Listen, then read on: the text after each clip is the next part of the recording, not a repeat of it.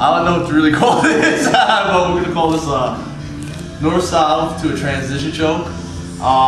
This is me.com rocking out here at Fight Science Gym. What we're gonna do from this technique, it's gonna start from north-south, of course. And what I'm gonna do is make sure that his arms are underneath mine, right here.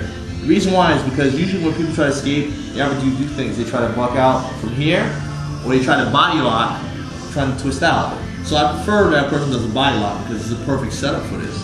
So instead of just turning, what I'm gonna do is I'm gonna take my right hand, I'm gonna reach it over my arm as if it's like an overhook. I'm gonna go right to a person's neck. As I do that, I'm gonna place my hand on his hip, okay? And I'm gonna turn, causing tremendous pressure on his neck. In order to finish the choke off, for the sake of self, what I'm gonna do is I'm gonna take this opposite hand, not the one in the middle, bring it across, and I'm gonna lock it right here, and I'm just gonna lean towards the shoulder. And if you put enough pressure, he's gonna tap. And what's so good about this technique is that if he tries to roll one way, he's gonna get choked. If he tries to roll to the opposite, he can't really do much. And that hand right here is still trapped.